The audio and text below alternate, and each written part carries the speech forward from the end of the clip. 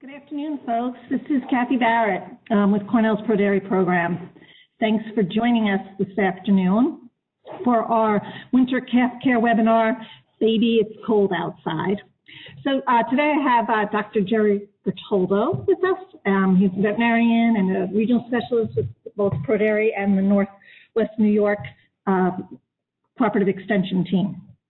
So we're going to kind of go step by step through some of the things that you might want to consider for winter calf care. But before we get started, I just had a couple of things I wanted to talk to you about as far as how we work these webinars. If you have any questions, please feel free to unmute yourself. We have a small enough group that we can do that, so please feel free to unmute yourself and ask a question.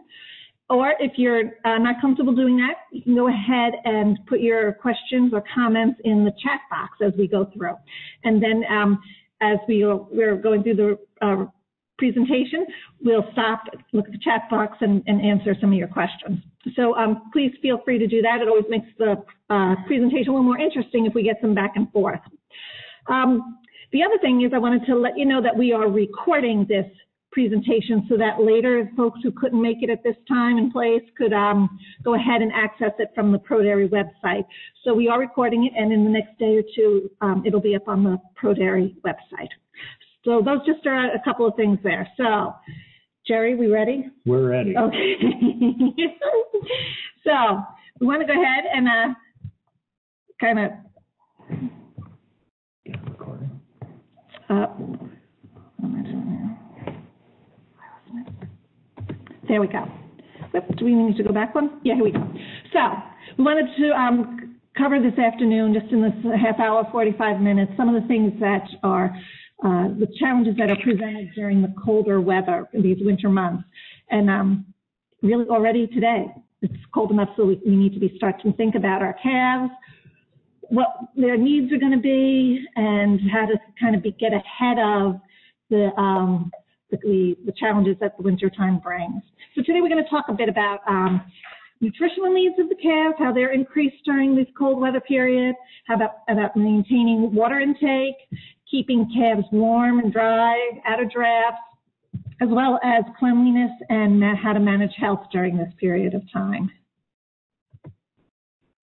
So why don't we go ahead and get started first with the nutritional challenges. So, Jerry, why don't you kind of talk a little bit about this? Yeah, the biggest challenge we have with these younger calves, since their body mass is so small and they tend to lose heat more than an adult, is that as temperature goes down and we get beyond what's called their thermal neutral zone, where they don't need extra energy to keep warm, we dilute out some of the needs that they have for maintenance and growth, and try to put that into keeping warm and such. So the things that work in the summertime for calves, where they grow pretty well, whatever your goal is, 1.25 pounds, 1.5 pounds, 2 pounds a day, when the temperature gets down pretty cold, you're not going to get near that kind of weight increase because of the diversion of energy, particularly to keeping the calf warm. Mm-hmm. And it happens, you sort of start to see these effects probably sooner than we feel them as human beings. So, calves that are just, that are less than 3 weeks of age, if it gets below 60 degrees Fahrenheit, which isn't terribly cold, already you're starting to see that kind of effect of cold weather on them. So it's not drastic at 59 degrees, but it starts there. They really, a young calf, got a lot of body fat on it. At 3 weeks, up until that period of time, cold weather has a pretty dramatic impact on them. Jerry and I were talking earlier, and he was saying how, when a calf's born in good weather, right, it's like 18 hours? At most, as far as the fat reserve, they have the brown fat that newborns have. It's not very plentiful in calves, and maybe 18 hours most on good weather. It's warm, but when temperature is really cold, and before these calves get anything to eat, that brown fat maybe only lasts a few hours. So it's really important to get that first feeding, the colostrum, into these calves early. We think about it for the IgGs, the antibodies that's in it, but it's truly energy and nutrient packed as well. It's something that we don't think about as much at colostrum. Mm-hmm. And then the 3 weeks is kind of a transition period there.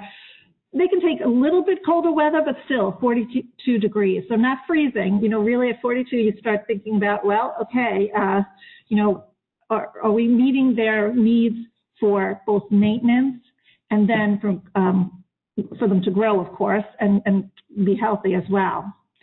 And, this, of course, we're talking about these temperatures, but, if it's windy out, if it's wet out, we all know cold, wet days feel colder and are colder than just the temperature for the area. Yeah, wind chill matters. Yeah, right, yep. Right. And so, Jerry, what happens at 3 weeks? You were telling me earlier, so there's like physiology there that happens at 3 weeks that makes the difference. It may be the fact their metabolism's changing a little bit. There's some not very much impact as far as the rumen starts to do some things, and certainly older animals, the rumen is kind of a nice furnace to keep them warm, but it's more of a metabolic change in these calves at around 3 weeks that allows them to do okay without extra energy at lower temperatures. Okay, so we're talking here about it's going to get cold.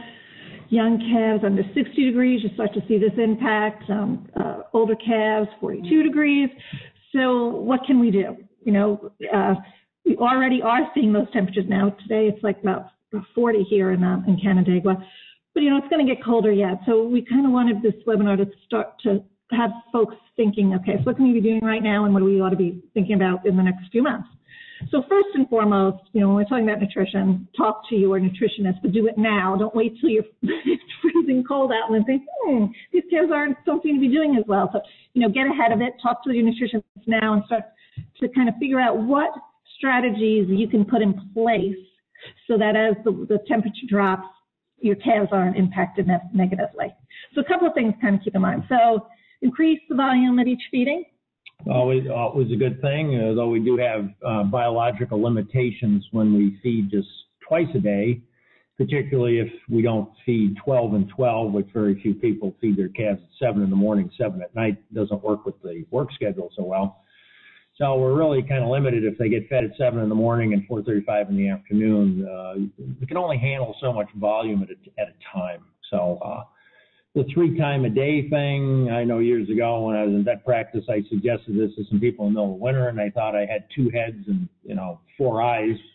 And how are you going to do this? Well, when you're losing 15% of your calves because it's so cold and they can't eat enough or they scour badly if you feed them too much, 3 times a day is actually coming into play in a bunch of herds out our way in western New York, and it's working out pretty well. Mostly larger farms where got enough staff morning, noon, and night, and you can have a nighttime person who pushes cows, maybe feed the calves. And so those 3 times a day, so it's during, daylight hours, right?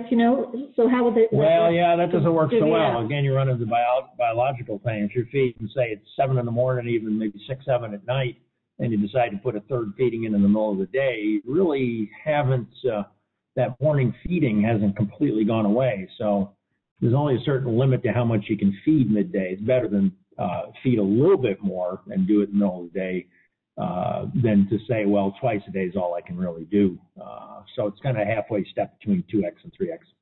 So Jerry was talking about 3 times a day, having to how to divvy that up so that the calf can actually consume that much, and it just can only take so much volume. Particularly in that first week, 10 days, even the intensified feeding folks will get up to 11, 12, 13 quarts a day in these calves. They're always going to start out very conservatively in that first week. There just seems to be a volume limiting issue no matter how well these calves start off and such. 3 times a day certainly will help that out. Yeah. Okay, so another way to go about this would be to adjust your milk replacer. So we talking about just dumping more powder in, Jerry, or what? Yeah.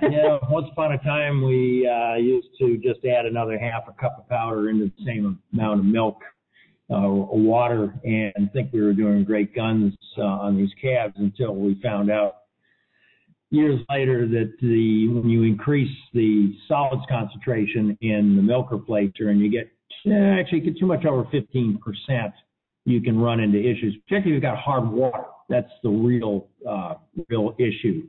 when you start to make 17, 18% solids milk replacer concoction, you're really concentrating some of the salts in there. You add hard water on top of that that's got iron and sulfur and God knows what else. We really play havoc with the calf's guts. These clostridial bloats and enteritis is quick deaths, at least out our way where we've got high sulfate spots. You can see these crop up just like flipping a switch and such. So you do have to be careful of that. So we like to feed more rather than more concentrated. Mm-hmm. Okay. And then how about increased starter after about 2 to 2.5 weeks? Yeah. You know, there's been two different camps on feeding calves, particularly when you need more nutrients. One is to get them started on more dry feed because it's cheap, for one thing, and spare that fancy milk replacer that costs you lots of money, or you don't have enough waste milk, so you have to take it out of the tank. Mm-hmm. And or feed them more liquid feed, as I like to call it, and such. So the problem with starter is that the protein in it is plant-based. Calves do not really have an ability to digest plant proteins till they get on to about 2.5 weeks of age. And any of the grain content in there, the starch from corn, you know, we argue, should it be fine ground, should it be steam flaked, and all the rest. Well, a calf that's under 2.5 weeks of age doesn't know what to do with starch anyway, because calves and cows in general don't have the starch digesting enzyme amylase, period.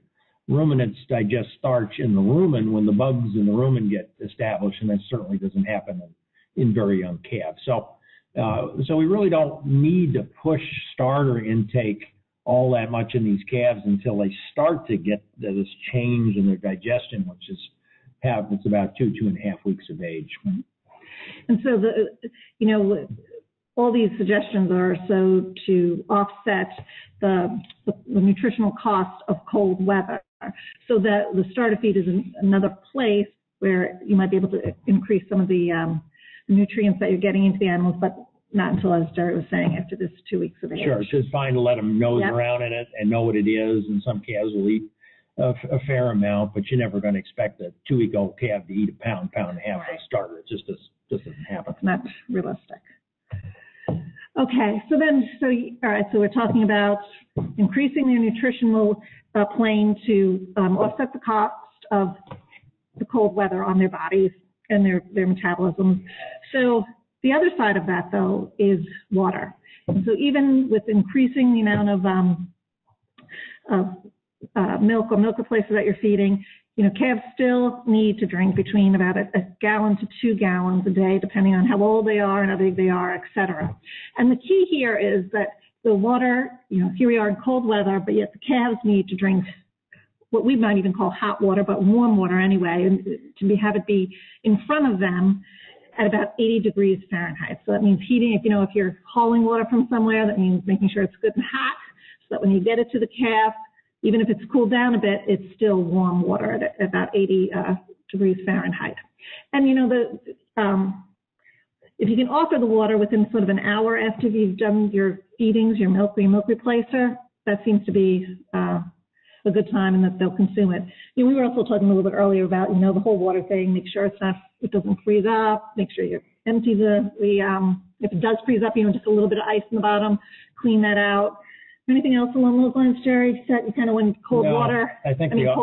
The offering soon after they drink. You don't want to do it right on top of, particularly milk feeding, because whole milk has to curdle in the abomasum, and if you throw too much water into that mix too soon after, you might interfere with that. Milk replacement is critical, but by the time you get done feeding the calves and you get things straightened out, go back and put some nice warm water in there. That's usually a good time interval.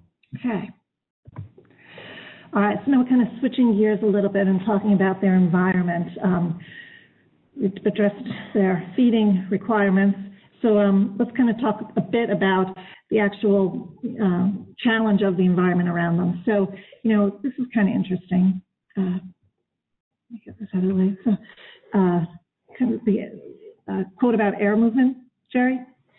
Yeah, and this Kurt Gooch is the one that actually I remember brought to my attention on this a number of years ago in a presentation that he did. And thinking about drafts and such, the bottom line is particularly these younger calves that under 3 weeks of age, it doesn't require too much of wind movement, mile per hour or greater, to actually be considered a draft on these guys. And this doesn't include a calf that's kind of wet because they're laying in bedding that's damp, or they're out in a hutch and they've got snow that's blown on top of them and kind of melted on them and that sort of thing. So in dry conditions and under 50 degrees Fahrenheit, a breeze that's over a mile per hour is considered a draft. So we want to keep that in mind. As they get a little older, they can take a little bit more air movement. Right. So you need the air movement, but not as a draft. So how about, some ways to kind of get a draft-free environment? Hutches, they're got a lot of bedding, right? Hutches are really good. They're not people-friendly in the wintertime when the snow's up to your butt, but, calves do pretty well. They got their own microenvironment in there, and as long as you keep them well-bedded and fairly dry, they'll do pretty well, and feed them enough. Mm-hmm. Yep. And so that's outside. So inside, okay, so you have wired pens and panel pens, and the sort of the trade-off there between trying to make sure there's air movement, yet at the same time, not making sure that they're not getting that draft that we're concerned about. Or the panel thing is the fear of nose to nose or butt to nose. Yep. Contact and spread disease. Yeah. But both of those systems can work, right? Sure. Yes. But you want to think about that. If you've got wire pens, you've got panels, what you can kind of think about the draft situation, but yet are they still getting enough air movement at the calf level? And then kind of touch on 2-row barns ventilate naturally better than 4-row barns. Want to comment on that, Jerry? Yeah, we've got a lot of these 4-row barns we've built over the years out our way, and naturally wise, the outside rows do fairly well. The inside rows not so well. Calves don't make enough heat to actually have ventilators or ridge vents do very much good unless they're power chimneys and that sort of thing. But anything that gets over 40 feet wide is kind of tough to naturally ventilate. And if you are on a hill and the wind prevailing out of the west and you're always guaranteed a breeze, well, the calves on the west side of the barn are going to get half froze by the time the ones on the south side of the barn or the east side of the barn actually get some decent air by them. So it's tough. Right. So, the thing is, even now, it's not too late if you're looking around and seeing that some of these are going to be an issue for you. Some of these factors are going to be an issue. I'm not talking about big construction projects, but just if there's things that you can do, better to do it now than when we have a foot of snow or 2 feet of snow. Yep. So kind of start thinking like, okay, well, it's okay in this weather, but when it's cold, even colder and below freezing, how are we going to address this? And I bet, for inside barns, the ammonia. Yeah, the bottom line on air quality is, we talk about fresh air. What we're really looking to do is keep particularly the ammonia down. Ammonia is very irritating to the respiratory tract lining, the trachea, the bronchi, and that sort of thing. In reality, if you can smell ammonia, it's too much.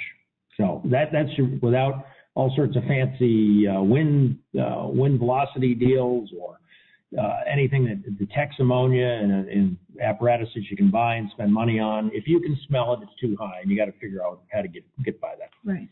Okay.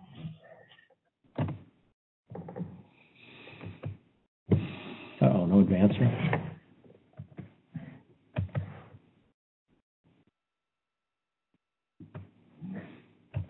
There we go. So, bedding and cleanliness. So, Jerry already mentioned, wind chill matters. If the calves are wet, that the cold is even, it's sort of a double whammy. That's going to challenge the animal nutrition-wise and health-wise, et cetera. So, and also mud caked on their coat, that, kind of the insulating effect of their hair coat is diminished if it's been packed with mud and ick. So then, even that natural insulation you've compromised. So kind of looking at the calves, make sure that they're dry, and, it does matter whether or not they're clean. So it does have an impact. So as far as like the wetness, et cetera, straw, you know, is a better insulator than sawdust. But, you know, if you have sawdust, the thing to do is to work with it and make sure that you're using it in a way that is effective for keeping the cats warm. But if you can get some straw and you have access to that, it really is the better way to go. But you need to kind of think about a couple of things. So 4 to 6 inches deep.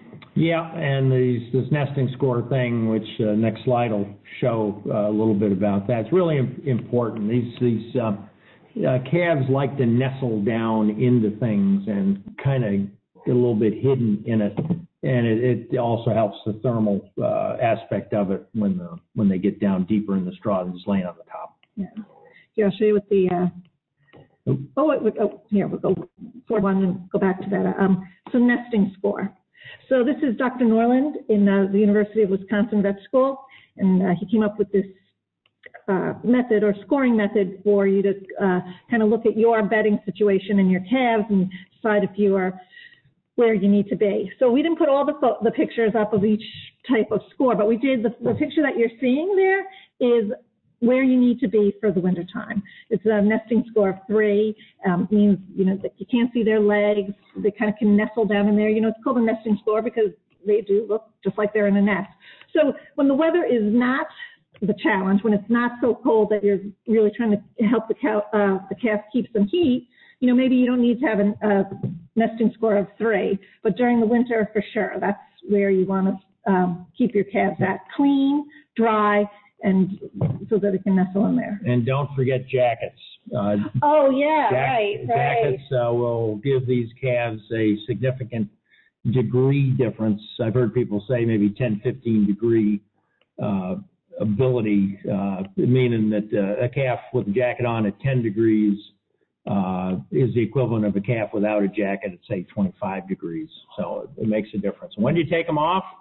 Most people that pay attention to say when the calf outgrows the jacket and you can't keep it on anymore. So that's time to take it off. Right. And so you can buy jackets, you can make them, you know, the people have taken a different approach on how to go about having them, but definitely worth the time. How about cleaning them in between? Yeah, it's a good idea because they'll get dirty and such, and calves spend, I forget, there was a study years ago, they spend something like 7% of the day licking around them or on themselves, their legs and whatever. Okay. So anything that's in tongue reach needs to be clean, including that calf coat. Right. So between calves, that's when you need to clean them there, you think? Yeah. Yeah. Unless they were really mucky or something. Right, but, sure. Just like a bucket or something. Right. Okay. Let me see if we can go back. Nope. All right. So we were talking about clean. So let's talk a little bit about disinfectants. Yeah, disinfectants. You know, it should be an important part of hygiene, whether it's hutches or in a concrete floor inside the barn and that sort of thing. One thing to keep in mind with disinfectants is that you really need to remove the dirt and any organic matter that's on it to begin with. Something's crusted on there and you put in the disinfectant, spray it on. Hopefully it's on there for a little while, or you set it into something to soak. If you don't get the dirt and the crud off, you're not going to sanitize down below that stuff. The other thing to remember about disinfectants, doesn't matter if it's Clorox or Penasol or any of these type of products that you can buy out there, they don't kill everything. There's always survivors in here. So what we're doing is cutting down on the risk, and this logarithmic reduction deal means, like Clorox particularly will kill like 10 to the power 3, means it'll cut things down by 1,000th of what there was there before, but there's still a lot of survivors, bacteria and such. You have to be careful of disinfectants are affected by the temperature. Some are more particular by concentration. You know, if you think you can get there, well, I use half the concentration and I'll be all right. Well, some of them don't do diddly-do when you cut them down past their labeled concentration. pH of the water can matter. Hardness of the water can be impact. And again, the presence of organic matter. So this is one thing. Read the label. You may be using the wrong product in the situation that you're using it for. Right. All right. So now we're going to kind of switch gears again and talk about calf health and disease. Yep. This little scale here is just kind of symbolic of the balance that health, disease, it's 50% full or empty, whichever you want to look at it, on disease and health. There's a lot of things that go into here. And so we're really going to talk about like disease, immunity and such. So there's a lot of things that go together. Mm-hmm. Yeah. I've used this little diagram thing for a long time. So the health status is really, there's kind of three pillars that go. This is for any animal, whether it's a calf, heifer, or older cow, or humans. Doesn't make any difference. Historically, we looked at disease as being the result of exposure to a pathogen.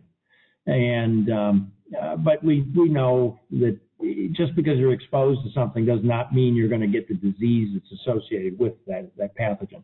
So the things that really make a difference as to whether you succumb to a disease or not is stress is a big one. And in this stress, I have environment over that. So in calves, a lot of their stress is related to the environment, that wet, that cold, a draft, how rough we are with handling them, how isolated they feel. They're social critters. If they can't really see another calf, all these paneled pens and that sort of thing, they can hear but they can't see so well. That's a stress. Nutrition is really important on baby calves because it feeds the immune system. If a calf has to keep the lights on and maintain its body, its functions, it wants to grow a little bit, and then you also want it to keep its immune system up, you really have to provide decent nutrition to these animals. So you may have one of these three pillars if you want, be not too good, maybe you'll survive. You have two out of the three not so hot, you're probably going to be guaranteed that you're going to have a health issue. So it's this is where this balance comes into play. When you take a look at what kills calves, and if you open up calves and do necropsies and such, there's two things that are commonly found. It doesn't matter if they die of respiratory, digestive scours, or some other kind of infectious thing. Dehydration and undernutrition are two big things. If you ever send anything off to Cornell, a lot of times they'll come back, they'll say cachectic, which means very undernutrition. The picture that you see there is a picture of the intestinal tract, and the thing you'll notice, there is no fat. Loops of bowel are usually surrounded by and layered in fat. This specimen here has absolutely none. Very common finding, especially in the wintertime when animals go down and die of either particularly scours, but it can be a respiratory disease as well. Wanted to add this in. Oh, I forgot to. One of the things that at any time you have to worry about is what the metabolic impact of dystocia, calving difficulties are. Really, until recent years, this has not been a big focus and quite underrated. So all these things, when a calf has a difficult time coming out, we have to pull with a lot of force, calf jack, 2-3 people yanking on the calf, whatever.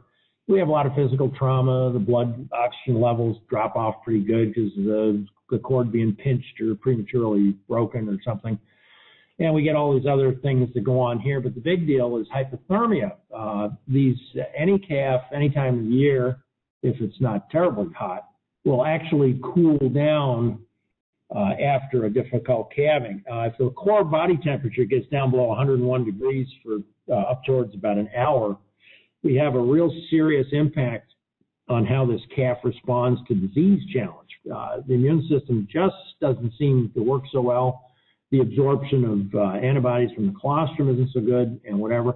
And just by logic, in the wintertime, when we've got a really severely cold night, calf's born wet, it shivers, maybe it lays out there, it's got a draft on it in the calving area, whatever. It's very easy for these calves to chill out and get into this situation. So the things that we were talking about, just cold weather for calf raising, starts right here at calving. Yeah, this one's at birth. This is a little special scenario, but very important. Okay, one thing we have to keep in mind with these little guys is that thing called active immunity, what the animal can do for itself when challenged by a disease. Calves are born with about a quarter of the level of the machinery, if you will. They got all the stuff in place, but it doesn't work so good because these calves have never been challenged by anything. So we only have a limited response in that first 7 to 10 days of life, very dependent on colostral antibodies and keeping the calf's nutritional plane up to a point where they can develop this active immunity. So this is the kind of pathway that vaccines use, or just natural exposure. But we have to keep in mind that despite the advancing age of a calf, it's really no guarantee that that immune system is really progressing the way it should if the nutrition is poor and the stresses aren't controlled. So even though by 2 or 3 weeks of age, we'd expect calves to start to develop their own immune system fairly well, if they are really challenged, they may be no better off than that calf that's 4 or 5 days of age. We have to keep that in mind. Now, just a little bit on scours.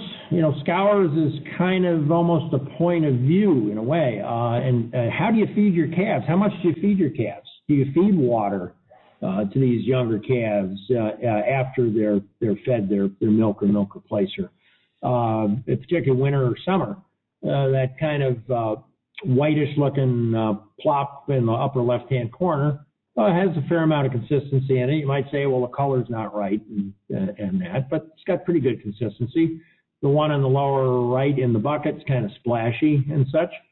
But we have to consider how much liquid feed these calves are getting and how much water they're given. Years ago, we never fed water to calves until they're practically weaned. The only water they got was through the milk or the milk replacer. We expected a stiffer kind of manure in calves, and when it got a little bit splashy, we were convinced that they had some scours. Well, not with these high feeding rates and access to water. More like that in that pail might be more of a normal in the upper left-hand corner. Scours is one of these crapshoots. You've got a calf or calves that get 7 to 10 days of age, and they seem to all go through a little bit of bout with the scours. Maybe they're not that sick, and maybe just a little electrolytes, and you get them through it and such.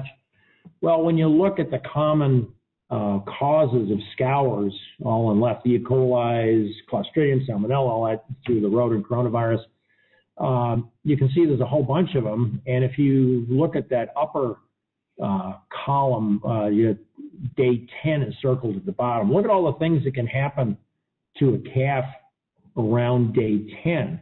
It can have Clostridium, it can have E. coli, it can have Salmonella, rotocoronavirus, crypto can be in there and such. So really, which of those is the cause, or how many of those are the cause, though, is the question and such. So very common thing. And that's why getting these calves off to a good start on that left-hand side from day 0 to 5, where we treat them well, minimize the stress, and give them pretty much a high level of liquid feed to get everything going well is really important. My old friend Sam Ledley, who works out of my old practice in Attica, coined the phrase bacterial soup a long time ago. We think traditionally of pathogens and bad things, particularly scour bugs, coming out of the environment. That comes out of the surfaces of the manure from a neighboring calf, or on a panel or hog wire that's not cleaned well, or something like that. But we really have to look at the liquid feed that's going to these calves and what is used to collect it, to store it, to mix it, and to feed it out. This is where we have lots of opportunities out there to cause some issues. This can go from a wide range of issues and how fast and how severe these scours come on. Probably the quickest and the most dramatic is when we have colostrum that is harvested and is loaded with nasty E. coli bacteria because we didn't clean the teats of these fresh cows off well enough, or we milked the cow, the stuff sat in a pail for a couple of hours somewhere before we poured it off and gave it to the calves or put it in the fridge or something or other. So these really early scours by day 2 of age, where these calves got the screaming diarrhea and such, indicates that they had one whopping load of bad bugs early on in their lives, as opposed to the calves that start coming on with something 7 to 10 days of age. It gets little bit gets worse and worse. Maybe we have an incremental load of nasty bugs that's going in through the feeding that we haven't controlled by good sanitation on the pails, the nipples, the whisks, whatever touches the liquid feed. All righty. At the bottom of that slide, you can see that the nasty bugs, E. coli, have a very short generation time. So at room temperature above, they make a new generation about every 20 minutes. So it's easy to see that if something sets out at room temperature for a few hours and you have kind of contaminated stuff to begin with, whether it's waste milk or colostrum, you're going to have quite an issue when you feed this to calves. Freezing it is not going to do anything about it. They'll just put them in suspended animation. They'll come back to life with the feed. So freezing is not the answer. I want to mention quick on antibiotics. With the veterinary feed directive looming here the first of the year, this is going to change some, at least added to the feed and to milk and milk replacer antibiotics and such. We've been under the misconception for a long time that antibiotics actually do us lots of good in scour situations. There might be some situations that it does, and that would be the ones that the bacteria, like the salmonellas in particular, that go systemic rather rapidly. Once the causative agent of this diarrhea breaks that barrier between the gut and the blood and gets into the bloodstream, we've got a different issue. That's where antibiotics do the most good. To combat something that's in the intestinal tract, particularly as an injectable product, is probably wishful thinking. Oral antibiotics may or may not do anything. Neomycin tetracycline, that sort of thing, probably are much better preventative on this than they are as a treatment. So we really want to rely on electrolytes and what they call symptomatic treatment, maybe a little banamine here and there, something like that, rather than antibiotics. All right, let's go on to the next one. Let's see, what do we got next here? All right, just a little quick thing on respiratory diseases. My take on this is if you have pneumonia in your calves that are less than 3 weeks of age, you probably don't have as much problem with a contagious bug as you do the environment, or maybe the blood selenium levels, which isn't really as common as it was, say, 15, 20 years ago. Maybe you've got a really poor ventilation issue, a lot of ammonia built up. Maybe you've got airborne allergens. You got to keep in mind the calves are kind of like us. When you've got some sort of bale buster or you're shaking up very dusty sawdust or something in their presence, that when they inhale this, they have the same tendency to cause irritation in the respiratory tract as it would with us. And so massive exposures to this airborne allergen is not a good thing. It can set you up for some respiratory issues. Always keep in mind tube feeders that, if improperly used and you dribble out liquid as it comes out of the calf's stomach, that they can inhale this. And don't forget the large nipples on bottles that, they're meant for chugging rather than real, drinking. Calves don't take to, especially young calves, to a large flow through one of these nipples. It should have been replaced a month ago. Coccidiosis is something that should be kept in control, period, but it can be one of these debilitating diseases, particularly at transition from weaning, that will predispose them to some respiratory diseases. And just to make all you old-timer folks like me feel good, that it's been proven that cold air increases the penetration of microbes into the lung. So our grandmother was right years ago to stay away from those drafts.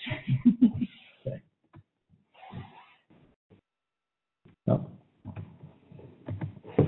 Wanted to mention this one here. This always just drove me crazy, particularly in practice, that animals in the winter that get itchy, that have all these nice little tongue licks all over them and such, that people for years told me that was because in the wintertime the skin gets dry and itchy and whatever.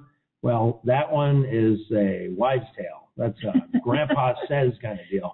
If you have itchy animals, calves, heifers, it is lice, folks. It is not itchy skin that needs some sort of, Eucerin cream or something like that on them. It can be a big issue. These animals, the lice tend to bloom when the weather gets cold. They're kind of difficult to eliminate.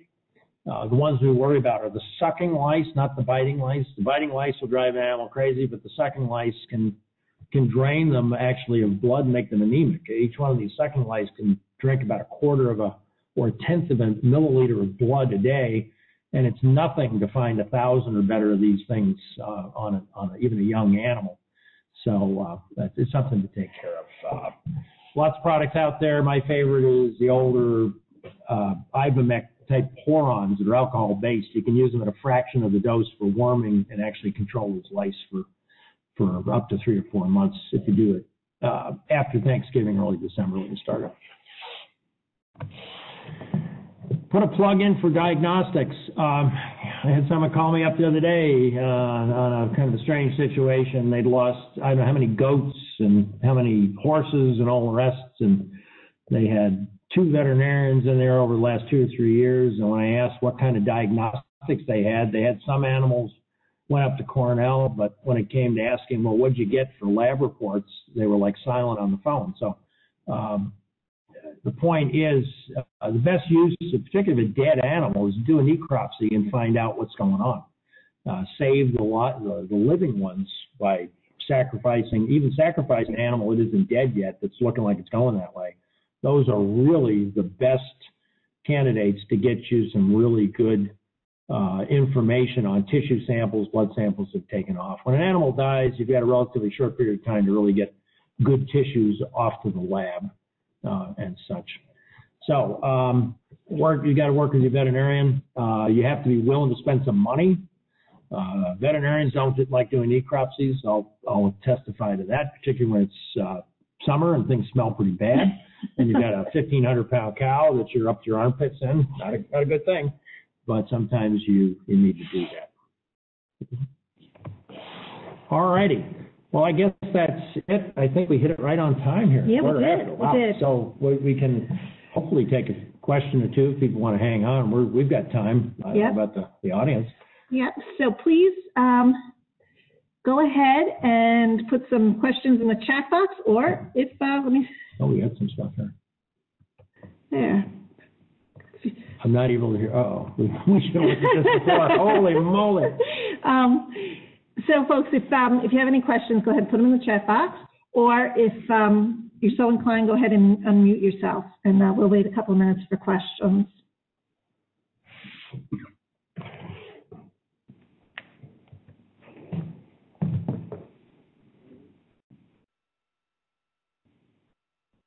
Either everybody's mystified or we have no connection whatsoever.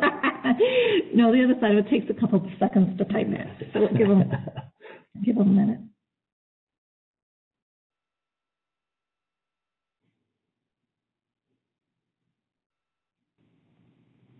There we go. Okay, so the question is, what are the best options and considerations to transport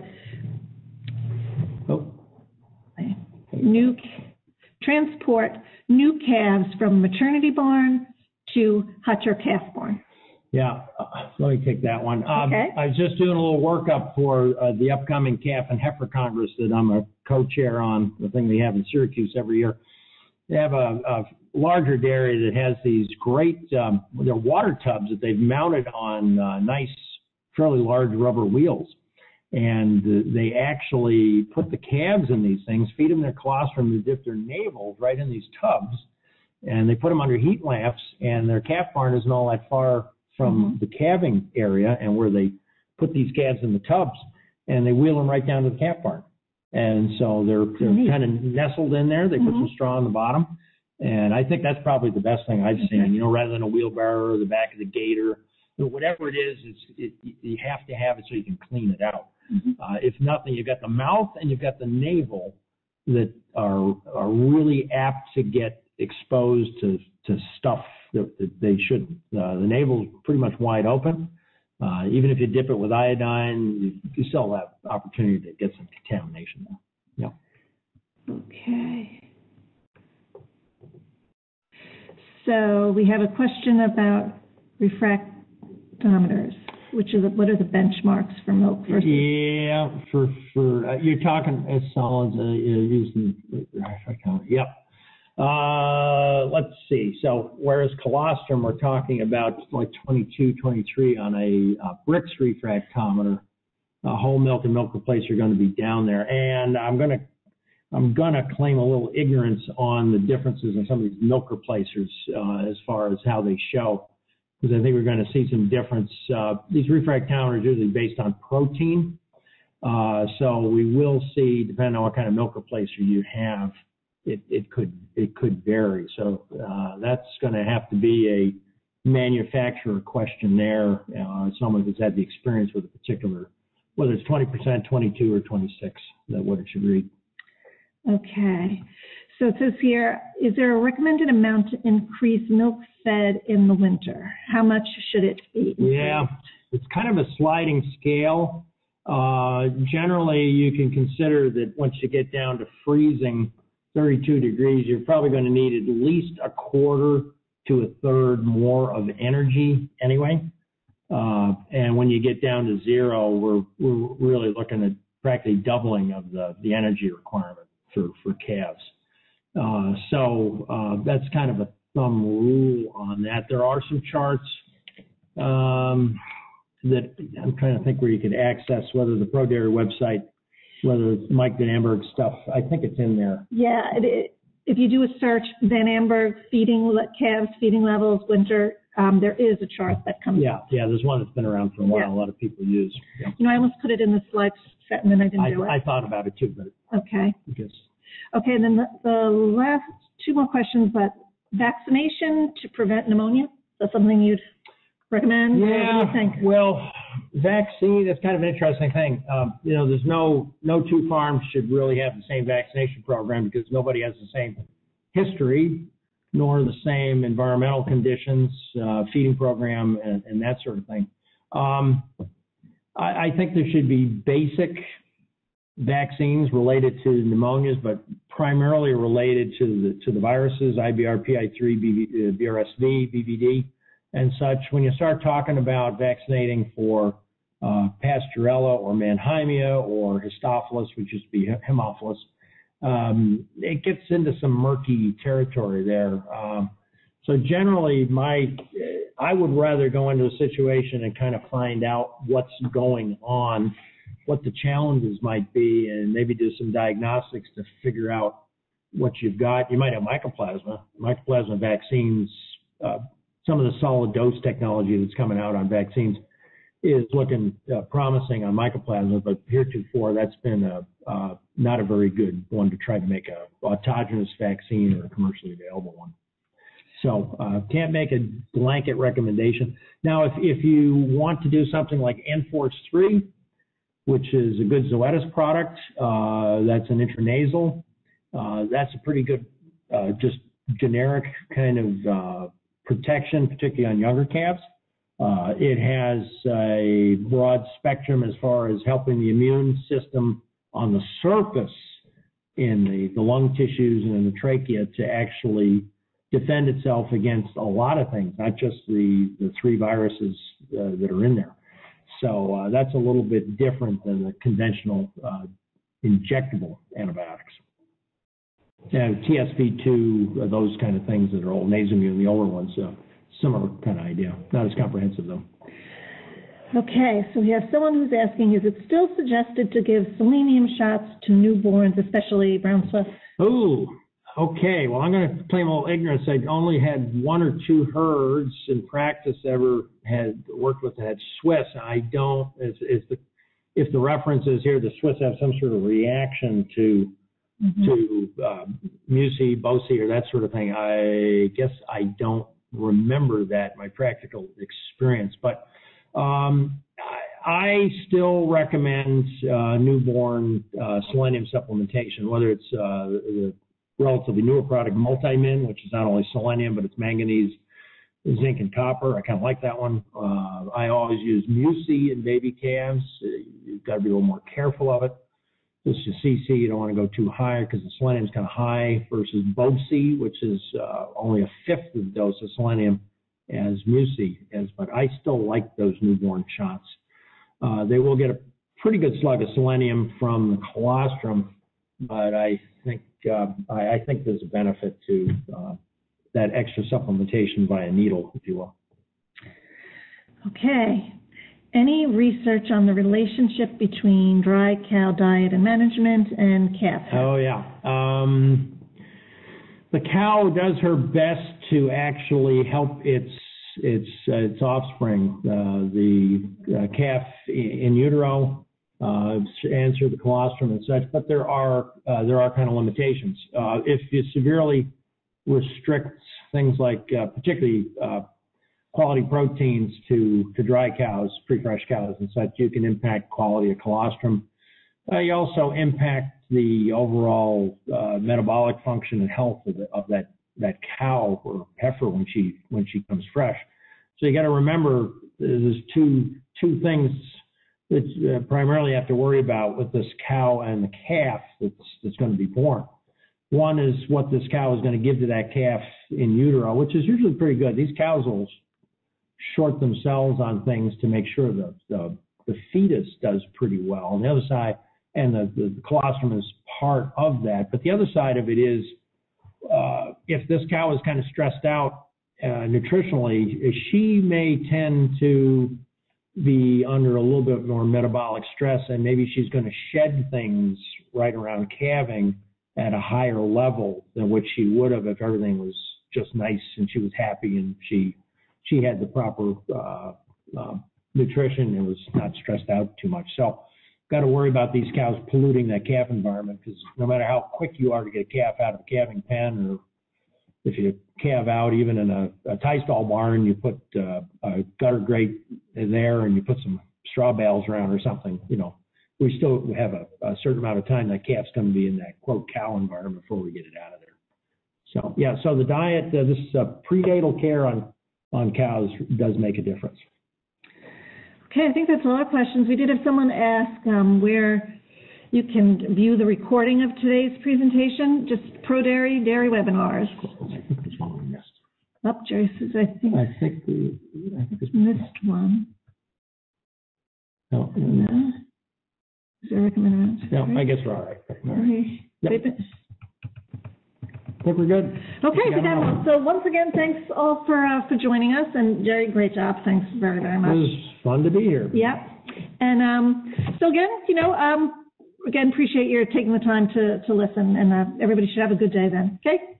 Bye now.